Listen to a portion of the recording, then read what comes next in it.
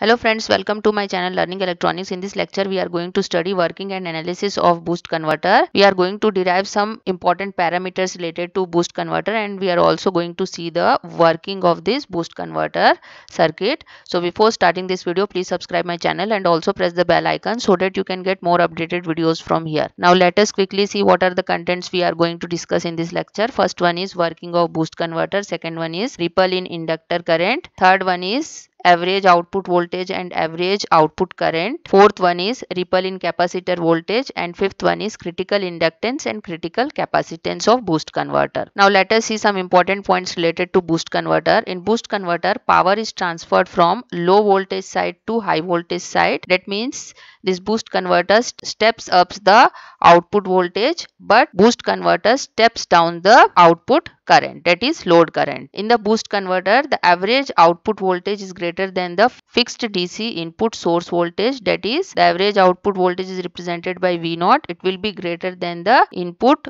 source voltage Vs in the boost converter. Therefore, it is called as boost converter because here the output voltage is getting boosted. Boost converter is also called as current to voltage converter due to the use of this inductor in the input side and a capacitor at the output side. Because of the presence of this inductor, current produced in the input side, and because of the presence of this capacitor, the voltage across the capacitor will be applied to this load resistors. Therefore, we can say that it is a current to voltage converter. Boost converter is called by three names. First one is voltage boost converter because the average output voltage V0 will be greater than the input DC voltage Vs, and it is also called as current buck converter because the load current I0 will be smaller than the source current Is here, and it is also called as current to voltage converter because of the presence of the inductor in the input side and capacitor in the output side. This is the circuit diagram of boost converter. Here you can see we are using a IGBT, that is insulated gate bipolar transistor, as a switch in the IGBT. Next is working of the boost converter. When this switch S goes into the on condition, it will act as short circuit or closed switch, as you can see in the diagram. As soon as it goes into the on state, this inductor starts storing the energy. Because of the voltage across the inductor, what happens, this diode D goes into the off condition and it will act as open circuit. So during the on period of the switch, as switch goes into the on condition and diode D goes into the off condition, as soon as this S goes into the on condition, it will act as short circuit and this inductor starts storing the energy. Initially, we assume that this capacitor has a charge across it. So this capacitor will provide voltage to this load because during the on period of the switch, the source will be disconnected from the load. Therefore, the voltage across the capacitor will provide the output voltage to the load during the on period of the switch. So what are the conditions during the on period of the switch? Here you can see when this switch goes into the on condition, when we apply KVL in this loop, we will get the voltage across the inductor VL will be equal to the source voltage VS, and the inductor current IL will be equal to switch current ISW here. So this is the equation we are getting, and here if we apply KCL at this node, we will get the capacitor current will be equal to minus of load current I0 because both current directions will be opposite to each other. So we will get IC is equal to minus of I0. Diode current will be equal to 0 during on period of the switch. This inductor is storing the energy, therefore the current through the inductor IL will increase from I minimum to I maximum, and voltage across the capacitor is providing voltage to this load. Therefore, the voltage across the capacitor will decrease from Vc maximum to Vc minimum. Now, when this switch goes into the off condition, it will act as open circuit, as you can see. So, in this state, this inductor will release its energy. When the inductor is releasing its energy, polarity of the voltage across the inductor will be reversed. That means minus on this point and plus on this point. So, because of this voltage across the inductor, while releasing its energy, this diode D will go into the on condition. It will act as short circuit or closed switch, as you can see in this diagram. So during the off period of the switch, this S switch goes into the off condition and diode D goes into the on condition, due to which the source will be connected with the load. Now inductor will provide energy to the load as well as capacitor will charge due to the energy of this inductor. Therefore, what are the conditions during the off period of the switch? if we apply KVL in this loop, what we will get? Vs plus VL minus V0 is equal to 0. So we will get VL is equal to minus of Vs minus V0. Let this be equation number 1. Now when we apply KCL at this node number 1, what we will get? Inductor current IL will be equal to capacitor current IC plus load current I0. So from this equation we will get capacitor current is equal to IL minus I0. Let this be equation number 2. The inductor is releasing its energy, so the current through the inductor will decrease from IL maximum to IL minimum here, and the voltage across the capacitor will increase because this capacitor will store energy during the off period of the switch. So the capacitor voltage will increase from VC minimum to VC maximum. Now let us quickly see the output waveforms of this boost converter. Here we have drawn, this is the input voltage Vs and this is the load current I0, which we are taking constant here. Now during the on period of the switch, when we apply gate pulse to the switch, then it goes into the on condition. During the on period of the switch, what we have studied, the inductor will store energy, therefore the current through the inductor will increase from I minimum to I maximum, and the voltage across the inductor VL will be equal to Vs in this state. The capacitor current will be equal to minus of I0. So this is the waveform. Now the capacitor voltage will decrease from maximum value to minimum value because it is imparting energy to the load.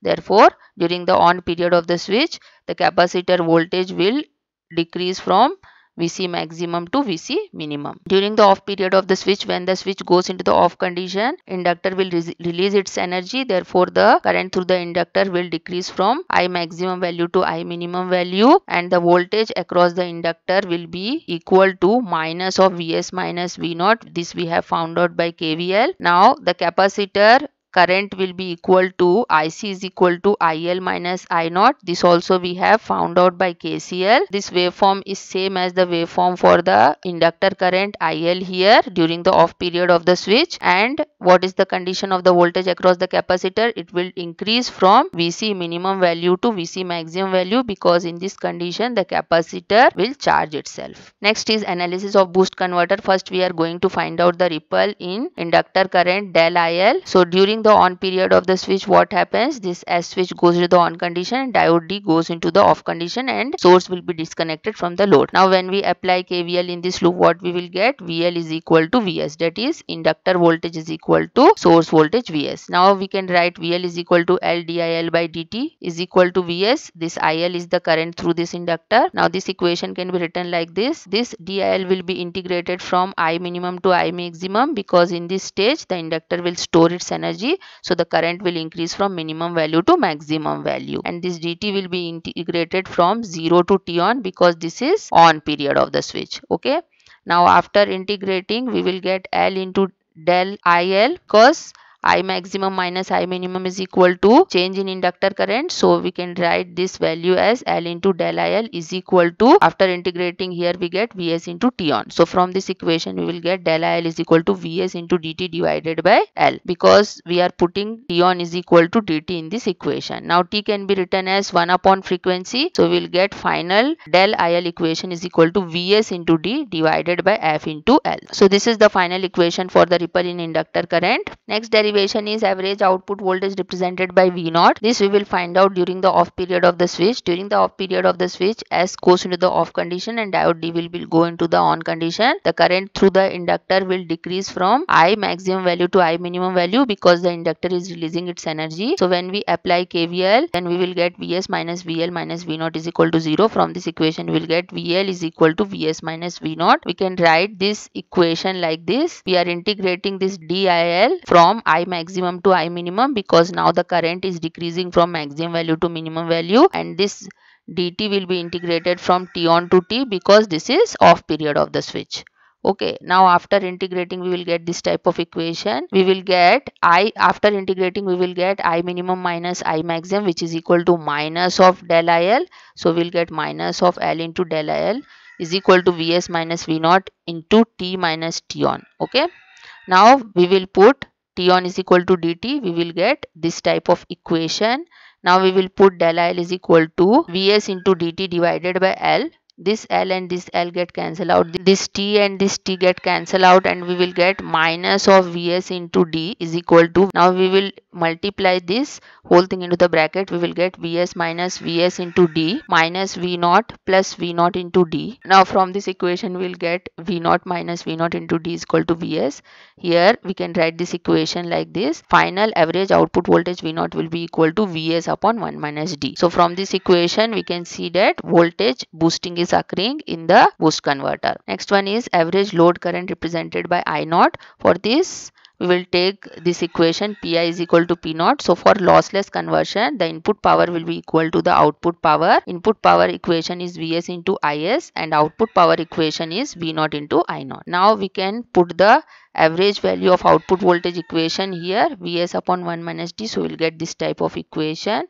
This Vs and this Vs get cancelled out, and final equation of average load current I naught will be equal to 1 minus D into source current Is. So from this equation we can see that current buck is occurring here. That means current getting stepped down here in the boost converter. Next derivation is ripple in capacitor voltage del Vc. For this we have to take the change in charge del Q. So we know that charge formula is Q is equal to C into V. So from the here we can write del Q is equal to C into del Vc. Let this be equation number 1. And during the on period of the switch, the time will be equal to T on and capacitor current will be equal to minus of I naught. This we have already taken out during the working of the boost converter. Now we can write this del Q as I naught into T on. So we are taking the change here. So we are taking plus I naught into T on. Let this be equation number 2. Now from equation number 1 and 2, that means we are equating this equation number 1 and 2, we will get I naught into T on is equal to C into del Vc. Here we can write this equation as del Vc is equal to I naught into T on by C. Now we will put T on is equal to dt and load current I naught is equal to V naught upon R. So we will get this type of equation. Okay, now we will put output voltage is equal to Vs upon 1 minus D. We will get this type of equation. Finally, del Vc will be equal to Vs into D divided by 1 minus D into R into C into F. So this is the final equation of ripple in capacitor voltage del Vc. Next we are going to derive equations for critical inductance and critical capacitance of boost converter represented by LC and CC respectively. First we are going to see the definitions. First is critical inductance. Critical inductance is the value of the inductor below which the inductor current IL becomes discontinuous and above it inductor current will be continuous. So this critical inductance is the inductance above which the inductor current will be continuous, and critical capacitance is the value of capacitor below which the capacitor voltage becomes discontinuous and above this value the capacitor voltage will be continuous in nature. Now we will derive the equation for critical inductance represented by LC. This is the waveform for the inductor current IL. So here we can see that we are taking the minimum value of inductor current. I minimum is equal to 0. Whenever we find out the critical inductance value, we take this I minimum value equal to 0, because above this critical inductance value only inductor current will be continuous and below this the inductor current will be discontinuous. So in this way we have to take the waveform for finding out the critical inductance to see the discontinuity in the inductor current. When the inductor current is discontinuous, the minimum value will be equal to 0. We cannot get the finite value here when the inductor current is discontinuous. Therefore, we can take I minimum is equal to 0 while finding the critical inductance LC. So now from this graph we can see that the average value of the inductor current is taken as IL here. IL will be equal to del IL by 2. Now from the circuit diagram we can see that the inductor current will be equal to source current. So we can write Is is equal to del IL by 2. Now we will put Is is equal to I naught upon 1 minus D. This we have derived just now. And we have also found out del IL, which is ripple inductor current, is equal to Vs into D divided by F into L. Now we will put these equations in this equation. We will get this type of equation. In this equation, the load current I naught can be written as V naught upon R. So we will get this type of equation. Now we will put V naught is equal to Vs upon 1 minus D. We will get this type of equation. So final equation for the critical inductance LC will be equal to dr into 1 minus D whole square divided by 2F. Next is critical capacitance represented by Cc. This is the waveform for the capacitor voltage Vc. So here you can see del Vc can be written as 2V0. This is the total change in the capacitor voltage which is given by del Vc, and the average value of this del Vc will be equal to load voltage V0. So we can write del Vc is equal to 2 into V0 here. Now we will put the equation of del Vc and output voltage V0. We will get this type of equation, and from here we can see that this Vs and this Vs get cancelled out, this 1 minus D and this 1 minus D get cancelled out, and what we will get, the critical capacitance Cc will be equal to D upon 2 into RF. Okay, so this is the final equation of the critical capacitance. So hope you have understood the topic. Thank you very much for watching, and please do subscribe my channel for more updates.